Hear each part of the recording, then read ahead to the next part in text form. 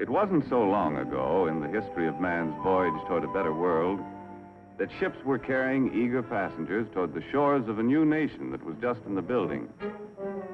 Our forefathers were constructing the foundation of this nation by interlocking inseparably the blocks of our political and economic freedoms.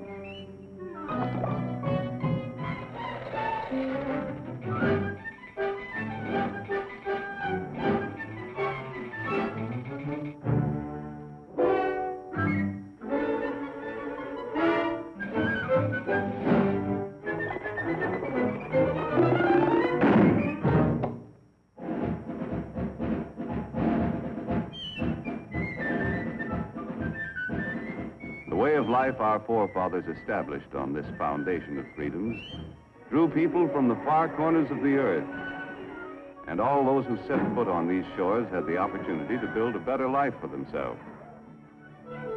Even young Jonathan, an unskilled lad from across the sea, hoped to find a job where he could progress according to his ability and enterprise.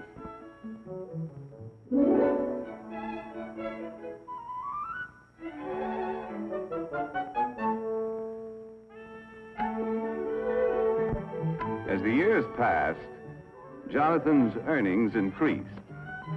But he still felt that for a man of his skill, it was about time for another raise.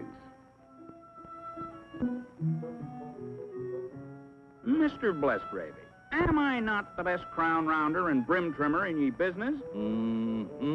And verily, methinks I am worth more moolah. That you are, Jonathan.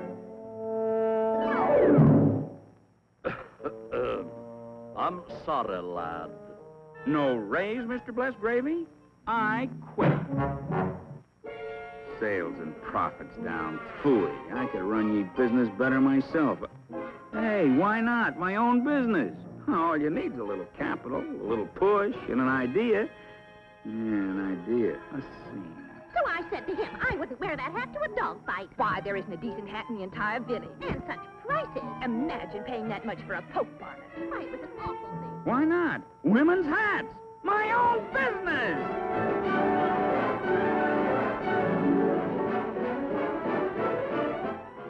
Fortunately, Jonathan was thrifty enough to keep a little nest egg for such an emergency.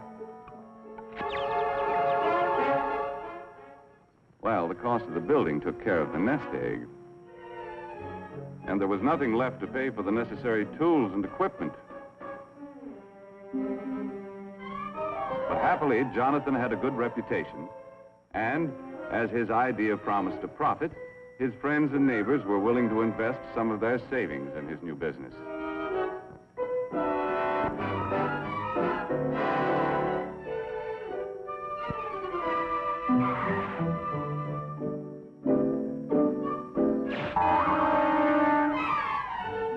In the nick of time, an enterprising chap showed up with the raw materials to make hats.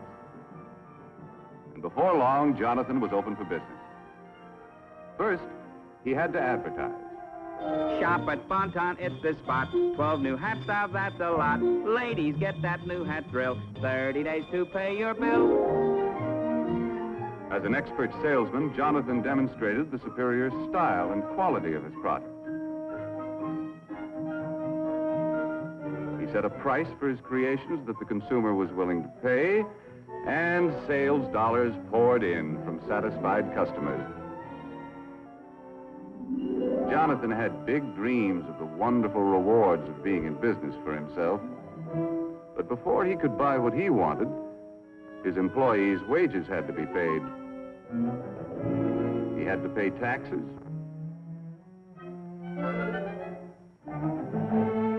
And his friends who helped finance the business had to be paid a return on their investment. When all of his bills were paid, Jonathan had to exchange his big dream for a little dream. Mesdames, mademoiselles, it is the privilege of Alphonse, hat stylist to all the grand heads of Europe, to bring you hats with style so chic, a quality magnifique, and a price, ooh la la, so low. Come one, come all to the grand opening.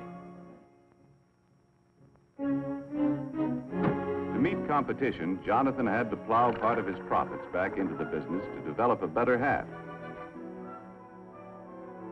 If customers approved the quality, style, and price of Jonathan's new designs, he still could make his dreams come true. With the passing years, this strong foundation of freedoms protected the dignity of the individual and his family, gave everyone the right to worship as he pleased, and promised anyone with ability and enterprise the opportunity to participate in the building of the American way of life as we know it today. A way of life that depends upon millions of thrifty Americans who send a portion of their savings to work in our business system each year. People from all walks of life, workers, farmers, housewives, all of us send our dollars to work in our business system in the hope of earning dividends or interest on our investment.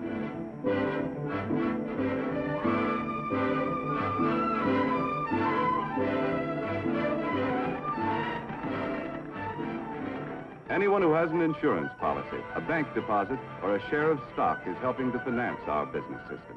A constant stream of savings dollars must flow into big and small business each year. These dollars help to buy the land, the buildings, the tools and equipment, and create new job opportunities for our expanding population. The goods we produce are distributed to main streets all over the country. While the Main Street of today doesn't look much like the Main Street of Jonathan's time, the principles of our business system remain the same. For businessmen still compete with one another for the consumer's supply of spendable dollars. And Mrs. Consumer is still mighty critical of everything she buys. Uh-oh, competition.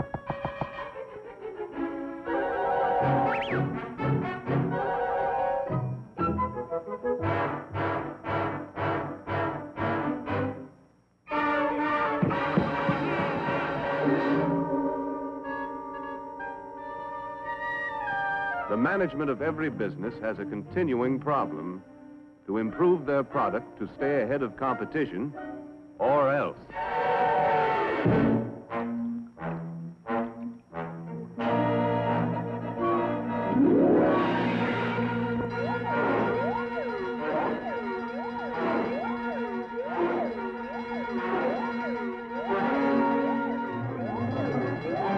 Okay, men, this is it. Quick Chill's got the ball. We've got to get it back. Give them that new product play. More style, better quality, new features, and at the right price. Hit the line, men. Let's go. Micrometer, wrench, file, caliper, slide rule. In addition to creating a better product, management develops new tools and more efficient methods to help workers turn out more boxes to sell at a price Mrs. Consumer will pay.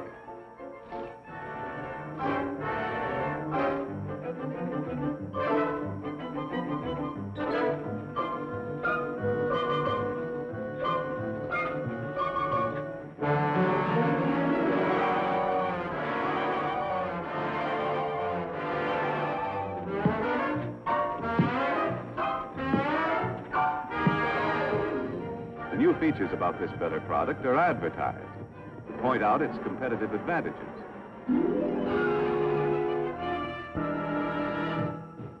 The Auto Magic Permafreeze, with plenty of room for groceries galore. The Auto Magic Permafreeze, with the super duper store-o-matic door.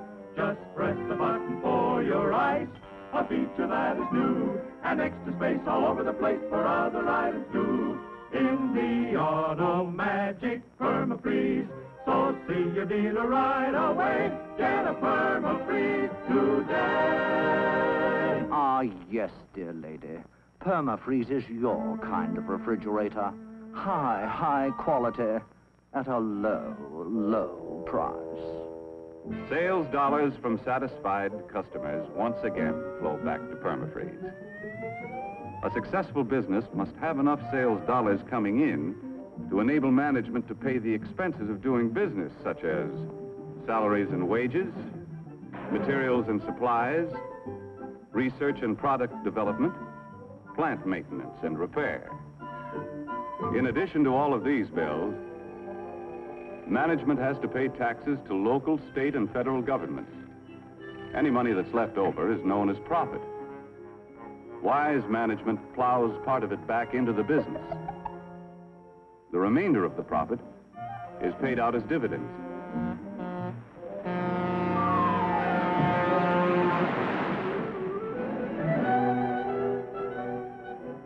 These dividends are sent back to investors as a reward for risking their savings in the American business system.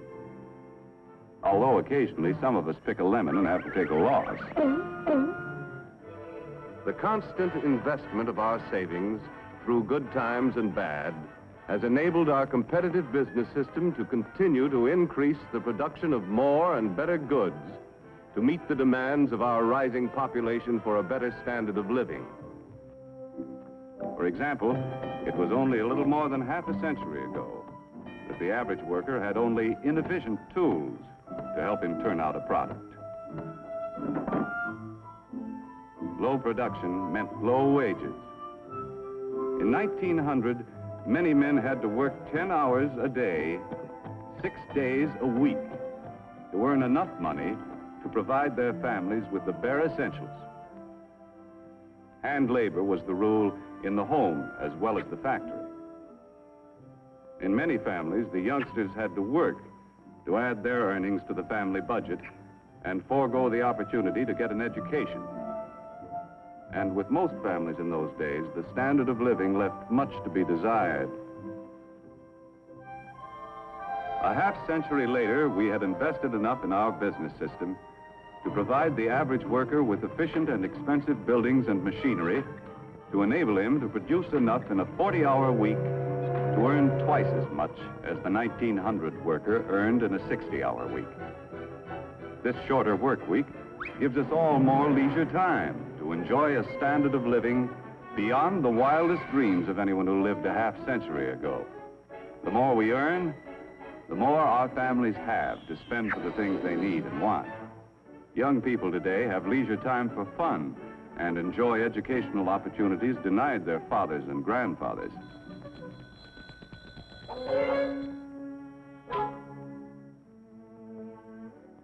And fortunately, we have been able to raise our standard of living without sacrificing the spiritual side of life, which means so much to the American family.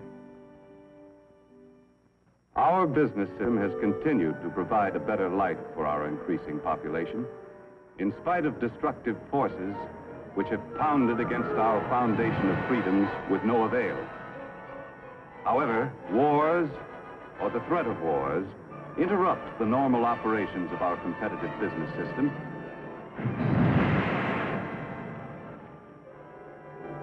and may result in government controls which crack essential blocks in our foundation of freedoms. In World War II, wages were controlled. Many workers were frozen to their jobs. Farm prices were controlled. And profits of business were limited. Raw materials were allocated between essential and non-essential business. On Main Street, USA, many of us found less to buy because a good portion of our productive capacity went to the war effort. Prices were fixed, and the available supply of goods was rationed. In war emergencies, we allow government to restrict certain of our freedoms. But we Americans have learned to remove government controls as quickly as possible and to repair the blocks in the foundation of our freedoms to allow our business system to resume its normal operations. While we invest part of our savings to help finance the world's most efficient business system, at the same time we pay taxes to government to finance many kinds of services which also contribute to our way of life. For example, our taxes must provide the necessary funds to improve and expand our school system. Our taxes must be sufficient to pay for city streets, health, fire, and police protection, and, of course, aid to the needy.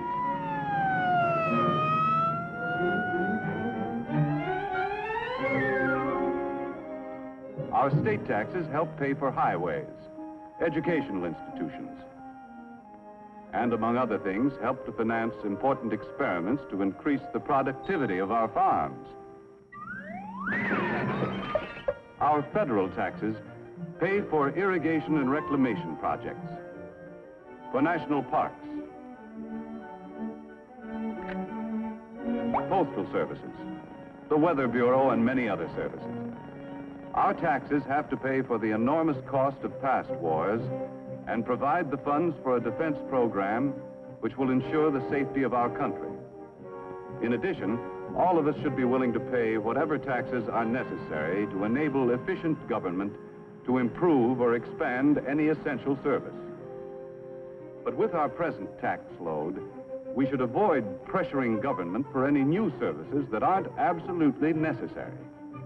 Because we all know the more our government provides, the more taxes it's forced to collect.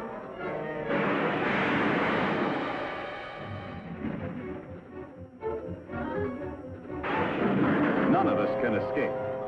Big business, small business,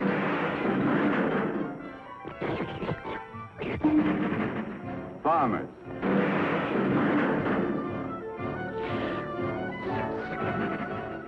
workers,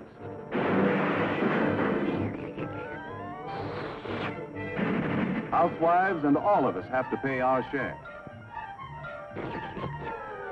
Demanding more and more from government could create a tax burden heavy enough to crack essential blocks in the foundation of our business system. Therefore, we shouldn't let our taxes reach a point where they destroy our ability to save and invest. For, as we have seen, our rising standard of living depends upon a constant flow of savings dollars into our business system each year.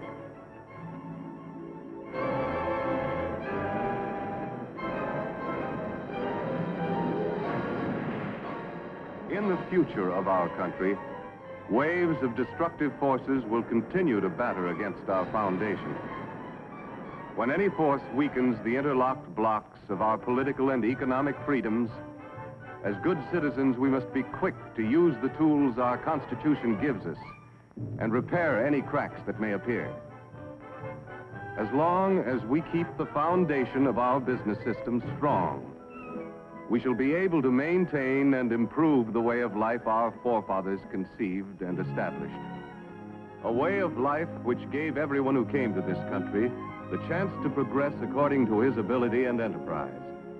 Like the youth of yesterday, the young people of today deserve the same opportunity to earn success and accomplishment. And on this foundation of freedoms, continue to build a better life for themselves and their fellow man in the world of tomorrow.